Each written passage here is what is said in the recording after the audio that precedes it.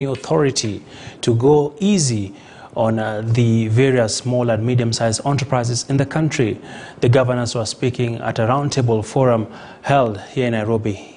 Let's listen in on that. While anti-corruption is fighting corruption by enforcement, they also participate in prevention and creation of awareness.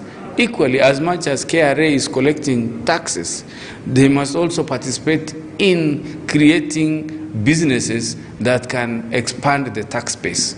So I will really, this is just a seed money from USAID, but I can see this to be expanded countrywide by KRA in participating in every county to create business development centers that support young people to create more businesses. Right. If we get an average success rate of stable SMEs in the region of 40% to 50%, we will triple the tax base of the country.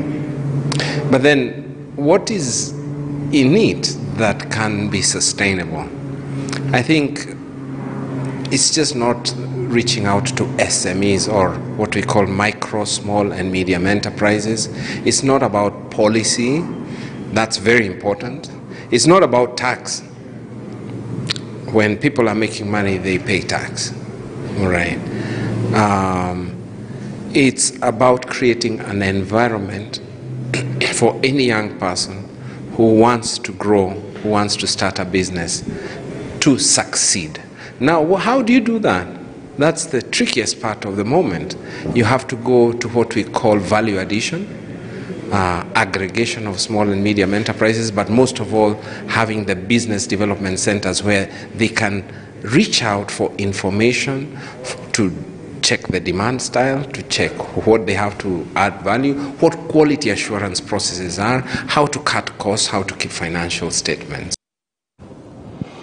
All right, still staying with matters succession, and former Kenya Revenue Authority Commissioner General MG Waweru has expressed confidence in the way the country handled the COVID-19 pandemic with relation to business resilience.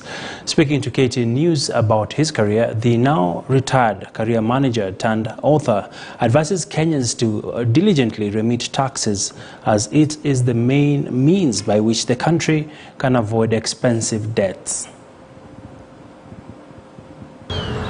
In terms of business environment, it's been fairly liberal. Fairly liberal. People have always been able to do their whatever business they wanted to do, and in my view, it's actually quite friendly, provided you toe the line, you are within the law. I think everybody who consumes services need to pay something back to the society. Now, the idea is to make sure that there is a contribution from everybody. I mean, look, if you are an employee, you pay taxes. Sure. You pay as you, and you have no choice. And you are consuming services. If you are an employer, if you are a company, and every year you are making a loss, how can you explain that? How can you explain that every year you are making a loss? So the idea was that you make a contribution to the kitty through minimum tax. Now, it is not equitable per se, because it is taxing you on the basis, or the base of the tax is the revenue, the sales. But then those are the volumes you are moving. So I think it has to be a balance.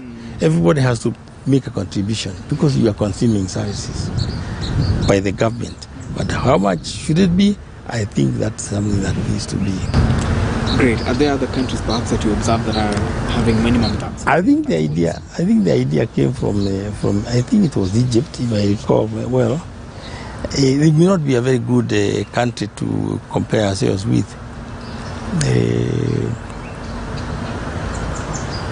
But I think it came from those countries. Okay.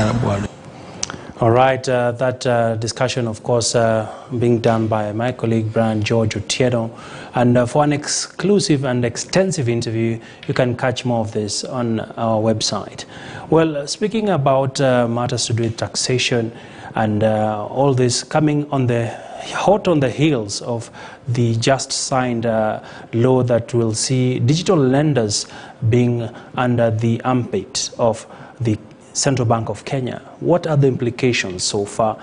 We've been receiving quite a number of feedback from the various digital lenders in the country, and my colleague Brenda Kirubo has been on this story. And good to see you, Brenda. Perhaps what do we know so far in regards to the roadmap and the implementation journey towards having all digital lenders under the Central Bank?